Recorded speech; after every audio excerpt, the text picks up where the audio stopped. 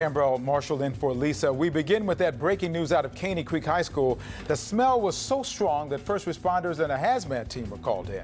KPRC2 investigates Mario Diaz live in the newsroom now. Mario, how many students do we know were impacted?